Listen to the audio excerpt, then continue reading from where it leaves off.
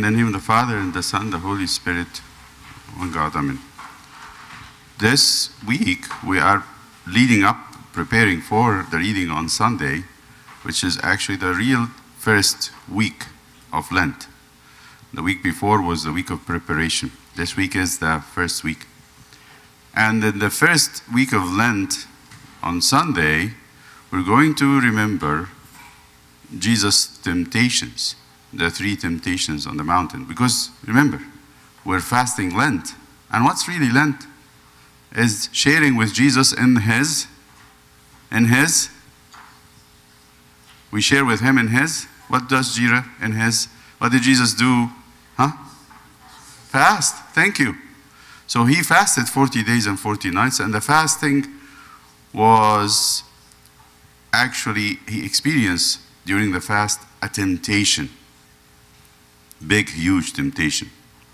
And he said that's not nice because we say to God and our Father, what do we say? Lead us not into temptation. Lead us not into temptation. But then there's something very strange. The Gospels tell us, the real stories about Jesus tell us that the Holy Spirit led Jesus to the wilderness to be tempted. That is, to me, Abuna, is very confusing.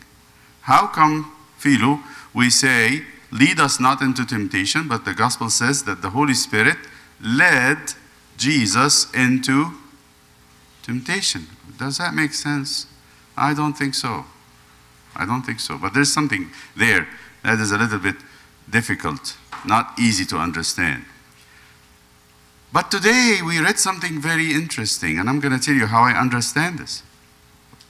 Today in the morning before you came, because it was long, Uncle Mina read the story of David and Goliath.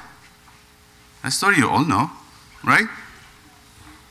Right? David was a little boy. He was like maybe an early teenager, maybe I would say 13, 14. And it was not a time for him to go to the army. All his brothers, the big guys, went to be soldiers. But David stayed behind to take care of the sheep because he was still little. And they didn't think, his father never thought of him as a soldier. No one would look at him and think of him as a soldier. And he stayed behind to take care of the sheep. But before Goliath comes into the story, just a chapter before, God said to Samuel the prophet, I want a new king. Saul is no good. Saul is no good. So Samuel said, but if I go there, that Saul would know and kill me. He said, just go, I'll be with you. And let's do that. You make a prayer and offer a sacrifice like a liturgy, and then I'll be with you there. So he went to Bethlehem, the house, the town where David grew up. And he went to Jesse and told Jesse, okay, I'm coming to make a liturgy in your house. We're going to offer a sacrifice.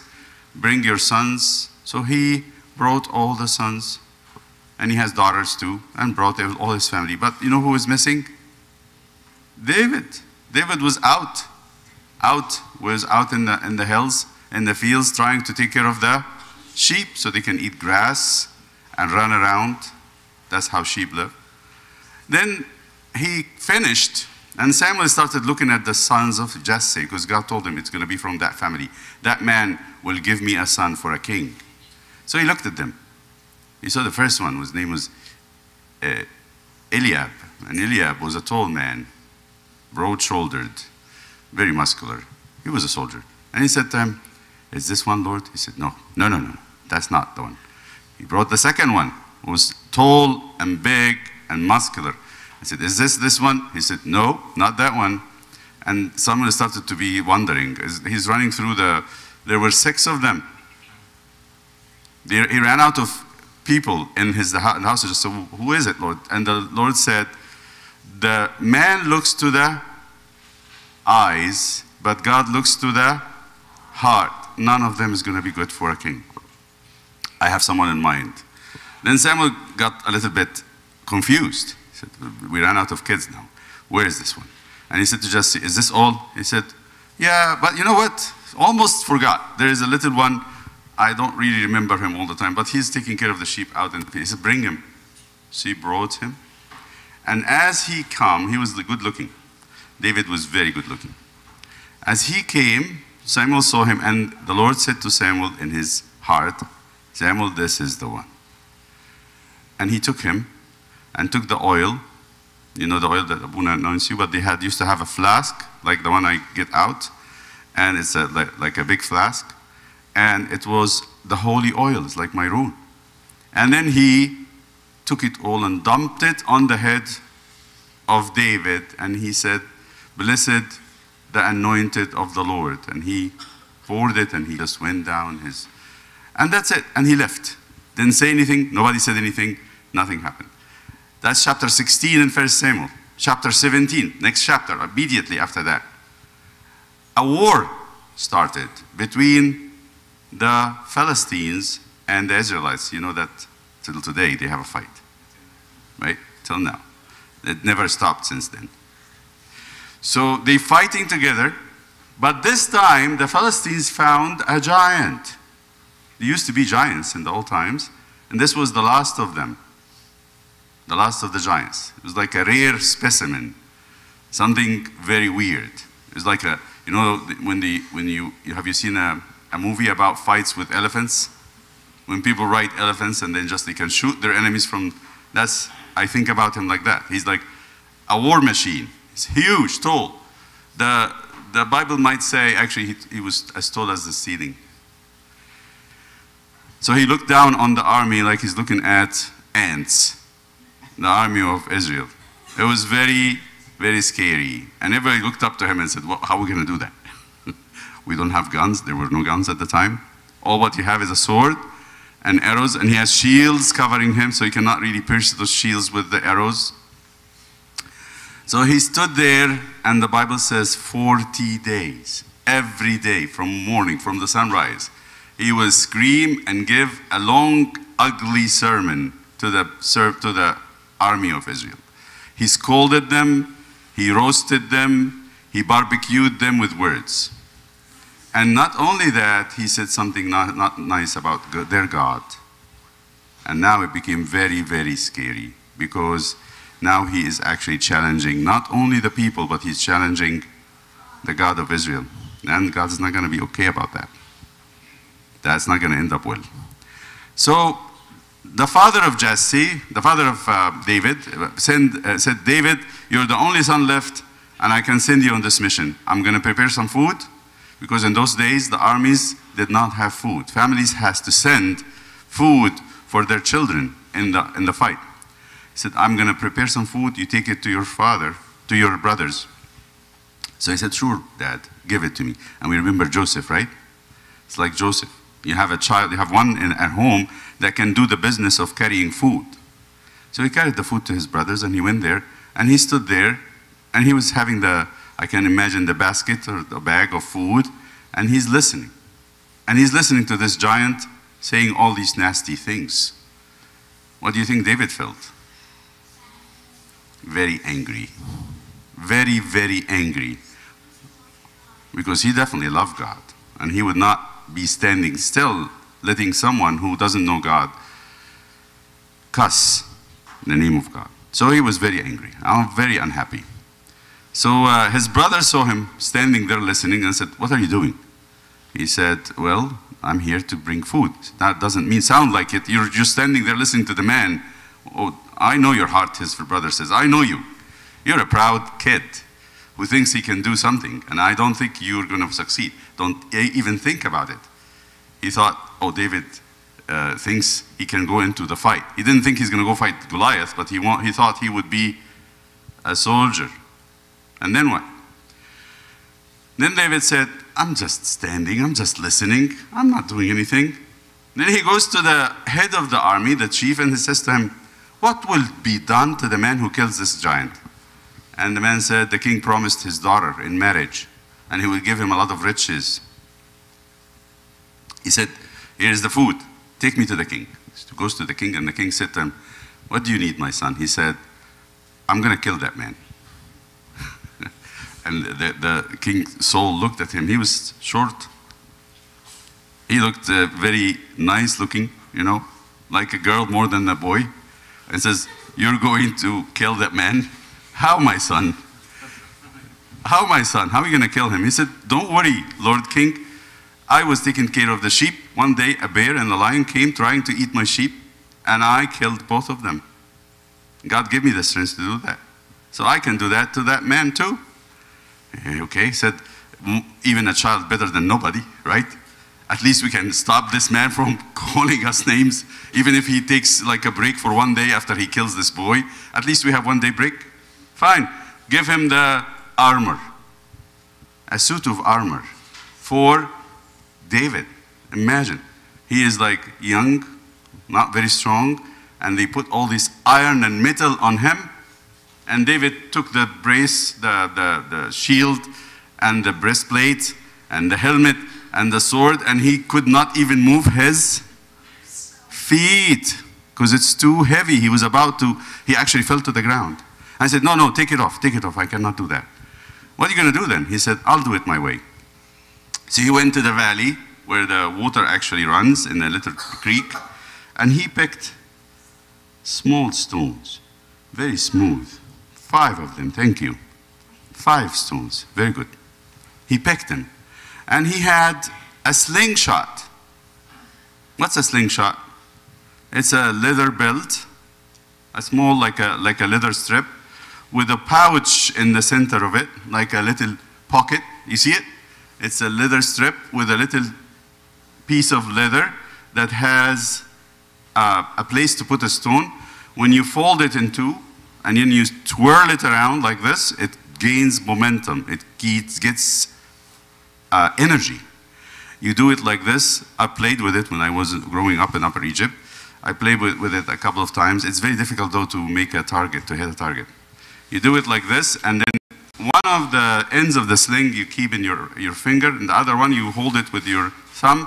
But then when the time comes to let go of the stone, you let go of the piece in the thumb, and it gets opened, and the stone moves out of it as a bullet. It's really bad. It's like a gun, but not as forcible as a gun. So when he kept twirling, and he hit it, this is how it goes. It's very fast. And this is how you, and kids in Egypt learn how to hunt birds with it. They find a flying bird, they do it like this, and they throw it, and if they get enough training, they can get it. So he went to the giant, and the giant, listen to this. The giant said to him, "What? And this is all the best you can give me, Israel? That's your best?" And he started to mock him and mock the king, who is a coward, who is sending him a child to fight and defend Israel. And he said, and then David had a staff. He has his pocket with the 5 stones, the bullets, and he has the slingshot and the staff. He said, "What am I, a dog? You're coming to me with a stick? You know what? Today I'm going to kill you and give your body to the birds to eat. And David, today, the Lord will lock you in my hands." Pope Shenouda used to say, well, how big is your hand, David? Right? How big is your hand to take that giant in? Then he stood there, and he said to him, listen to this. This is extremely important. I said, why it is linked to the story of Jesus. "You come to me with a shield, with a sword, with a spear, but I come to you with the name of the Lord of hosts, the name of the Lord of the army, that you disrespected." Saying, I'm coming to the name of God that you disrespected. And I mean, beware. He's not going to be okay with that. And then the man started to be, you know, laughing at him and jeering at him, stood from aside, and he did this thing. And the stone got, when he released it, it like very much zoomed in this spot right here between his eyebrows, forehead. And then when this happened, he got a concussion. What we call in medicine concussion, but a severe one. A severe concussion usually ends up with unconsciousness. Person loses their balance, they get double vision, and they lose their consciousness. This is a small stone can do that. That's true. David didn't waste time. he took his sword out. He doesn't have swords, remember? He didn't want to take any swords with him. He took the sword off, and it will be with David the rest of his life. He took the sword of Goliath and did what? I'm imagining. It's a huge sword, by the way. Even to carry it by David is a big deal, to take it out and just hold it, and then put it on his neck and cut his neck and give it. And then he actually, once he did that, the whole Philistines start running away. They couldn't stand. They were so terrified. They understood this is no human strength. This is the work of God. So I would say the work of God actually in making this stone. Imagine David going to fight for the first time of his life. Wouldn't he be scared? I would be. But even with that, his hands didn't shake. God made sure that that stone came into the right place. Anyway, the key thing is, he said to the giant, you come to me with a sword, with a spear, and with a shield, but I come to you with. That's why when he came back after this, the people in the kingdom start rising and singing, blessed is he who comes in the name of the Lord. Because that's what he said to Goliath. I come to you in the name of, and it became the greeting giving to all the kings. All right. Is there a Goliath today?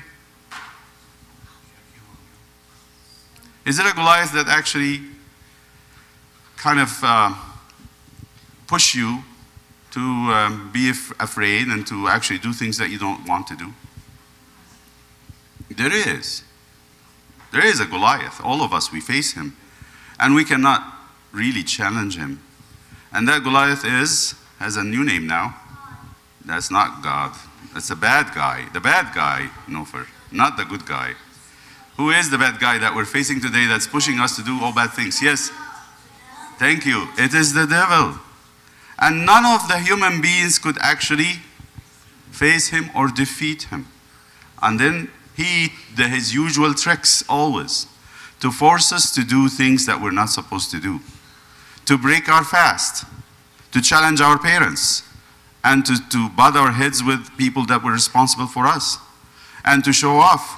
These are all works of the devil. Who is the only person that really faced him and defeated him utterly? Yes? That's Jesus, right?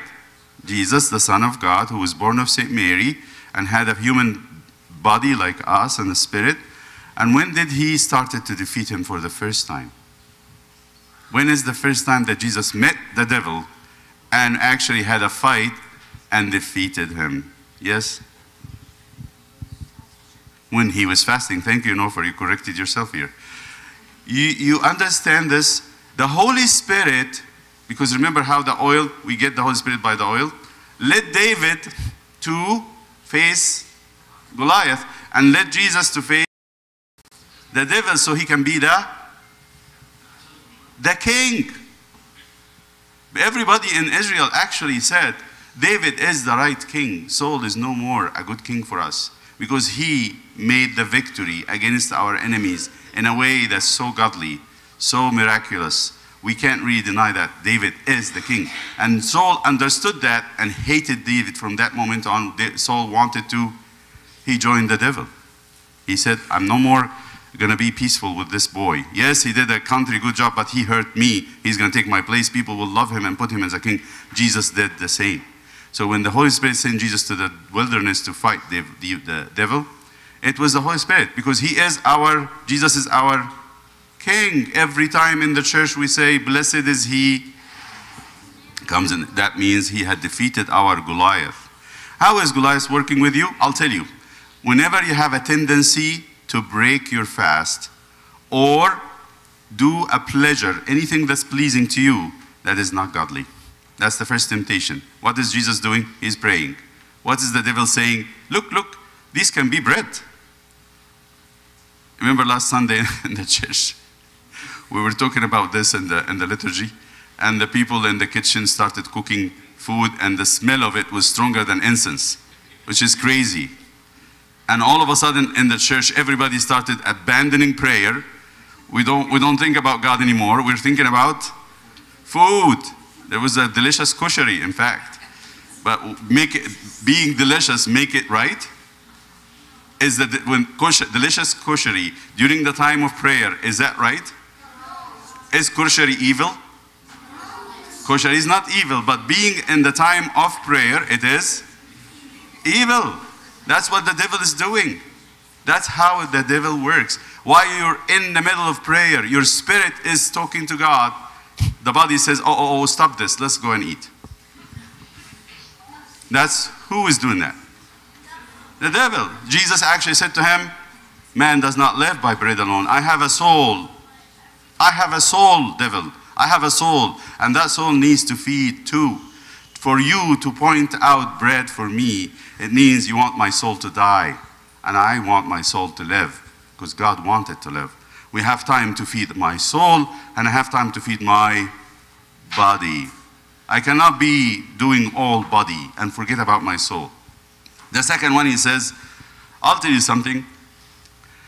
How about you bow to me, and I'll give you control over the whole world. And I tell you, which temptation is that? When you butt heads with your parents, when you think of yourself as equal to them, and you don't want to submit to them, because you think you're as good as them, the devil is tempting you and saying, you can take control. You are equally important. Are we as important as our parents? Think about that. Yes, we are. Yes, we are. You're a human being. You have the dignity of a human being. But in our status of life now, we need to do what? The word submit. To say yes to your parents if they are not saying something evil. If they are saying something good and it's not something pleasing to you, you say, okay, I'll let you do it. Because the devil is telling you, you can take charge, you can be in control, forget about them. They don't need to do that to you. That's a temptation by the devil. Who was submitting to his father and his mother? Jesus. Always said to St. Mary, yes, Mama, I will do whatever you ask me to do. And he said to his Father in heaven, yes, Father, Daddy, I'll do whatever you want. And the Father said one time, I want you to go to the cross to save my people. They need a Savior. And Jesus did say what? It is terrible, Father. It is terrible. It scares me so much. But you know what? Let it be your will, not mine. He conquered the devil. For us to be the king, he needed to do that. Sometimes we need to remember that Jesus in the cross said to the Father, yes, although it was not pleasing at all. It was terrifying. In Gethsemane, he was sweating blood out of terror and anxiety and depression. Why did he do that? Because he had to say yes to his Father. Do we get that far, saying yes to our parents? I don't think so. I don't think so. That's how Jesus conquered our Goliath. Our Goliath. And that's why he is the king. Glory to him with his good Father and the Holy Spirit now and forever.